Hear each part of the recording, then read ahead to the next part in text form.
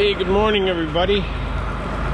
Welcome back to the channel. It's a frosty Sunday morning. It's about the end of November. I don't know, it's the 27th, 28th. I think it's the 28th.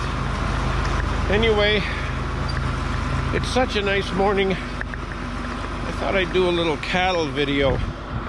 Yeah, we feed with this TMR. Jared's just coming, and I'll show you how that works. TMR stands for Total Mixed Ration, and I'll go over what we're feeding them. It's not the fanciest ration, but it's what we have. And this was kind of a last minute effort, these cattle, and I didn't put silage up this year for a lot of reasons that I may or may not get into. Anyway, we just drive along with this TMR.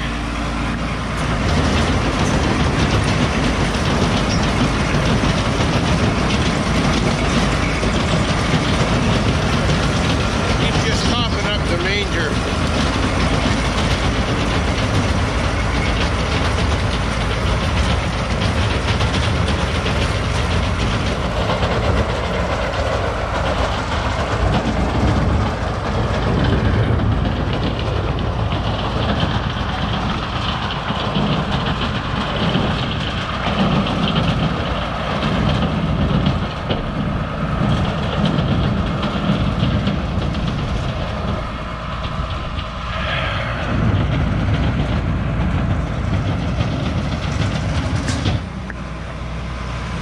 What we have here is it's a group of cattle that we bought from actually from the Shouse Cattle Company out of Elmwood, Ontario.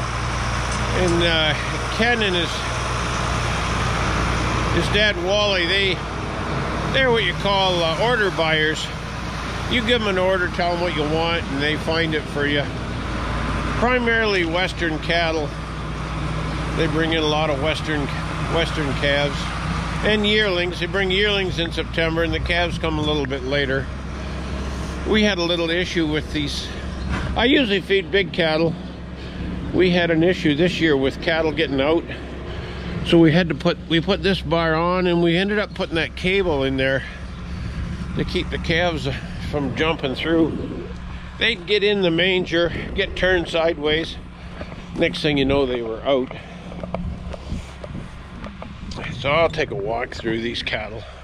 Like I said, these are Western calves, and we only had to needle one, and I believe the one we needled, and Shyla, our vet, will correct me, I'm pretty sure it was a black one that we needled. These things are getting pretty quiet. I try to walk them twice a day, and when I walk them, I'm looking for anybody with a runny nose, and anybody breathing funny, and any other symptoms of corona that they might have. But these cattle have been in, I believe, 4 weeks, and they're well on their way now. We kind of have settled into a routine. I have 2 grandsons, Cameron and Wesley, and I kind of alternate in the evenings. Whoever's not busy comes and helps me. It's a lot easier. We bed every night, and we usually put hay in every night, and it's a little nicer with 2 people. But they're getting pretty friendly, as you can see with 61R here.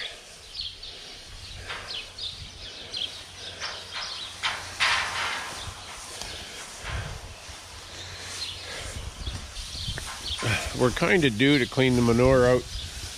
We like to clean them out about once a month. I think Jared's gone to fuel up, maybe. Yeah, he's gone to fuel up. We just put another hay feeder in today. We're feeding oats and peas, which are These oats and peas are our cover crop. Everybody talks about cover crop. and then they plow it down. Well, we grow oats and peas after wheat, and then we cut it just, I guess you'd call it in the boot stage.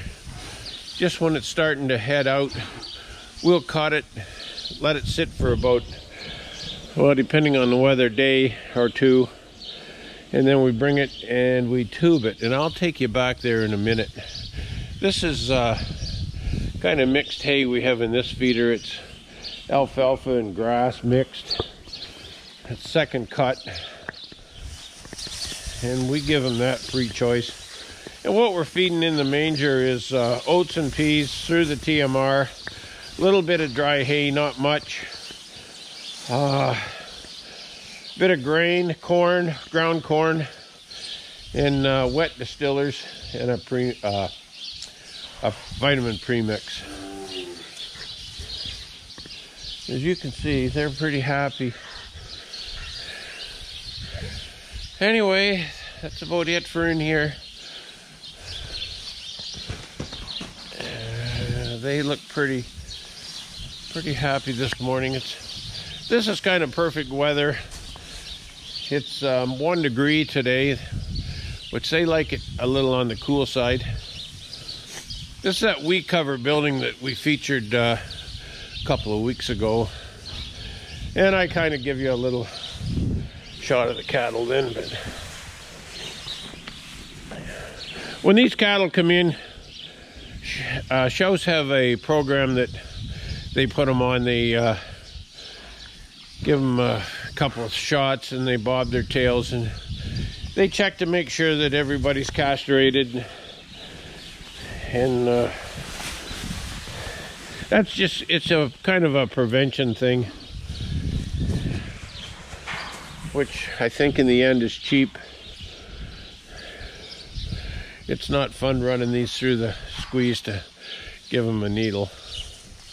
What we're doing this morning, I just put this second hay feeder in this morning. We put a bale in each one. We're kind of doing a taste test today to see what they prefer. These cattle just love this fresh straw. We kind of try to bet them at least give them a little bit every day. Today we give them 3 because Saturday night, because of hockey, we sometimes skip bedding on Friday night, or on Saturday night, sorry, and do it Sunday morning. Sunday morning, Jared always seems to meet me here. We give the boys the day off.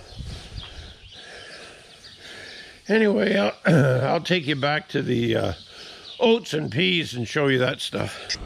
Okay, this is our oat and pea mix, and we use this for a cover crop. We used to grow red clover. We have always had trouble getting a catch with red clover, and so we switched to oats and peas. And what we do, we bring it home after we bale it. Actually, this stuff was grown right here, and we have a neighbor who comes and he custom tubes it for us, and this stuff ensiles in these tubes. Makes real good feed. It's this year I caught it a little earlier this year, and it's a little higher in protein than we usually get, which is good. We have to cut this plastic.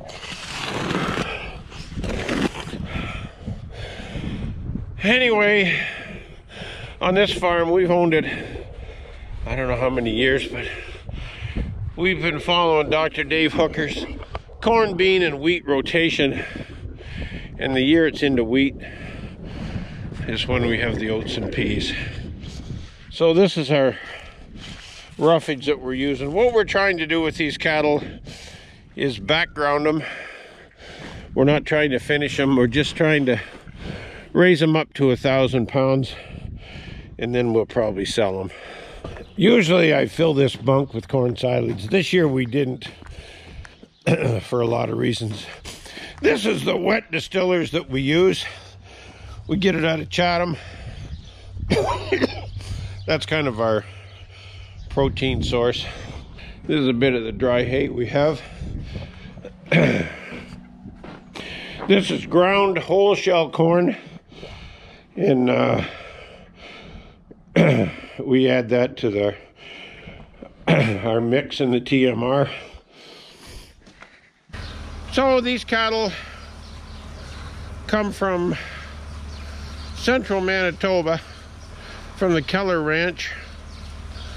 They come in weighing 695. ADR right there.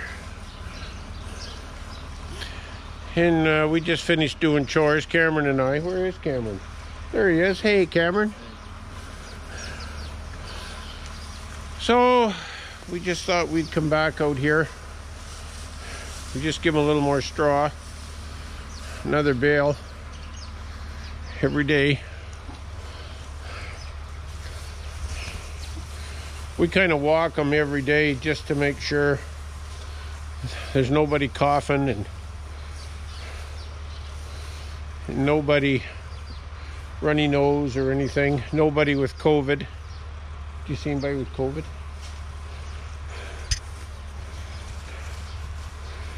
Anyway, they're basically pretty good. They like this fresh straw. We just put this in here and they're laying down already. Anyway,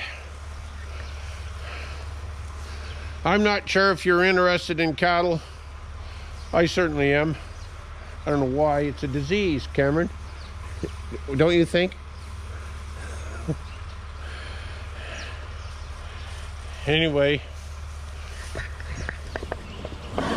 if you like this video, give us a like. And if by chance you haven't subscribed, and we are at 699 subscribers, and I want to thank everybody for that. That is unbelievable. I thought if we could ever get to 500 by Christmas, we'd be lucky. And this morning, Cameron, we were at 699. So if you haven't subscribed, go back to the tramway video. We have got to get the tramway video to 12 likes. 12 likes and we'll have another tall tale from Tom. Anyway, the sun's setting and we're gonna go home for supper. We'll catch you on the next one.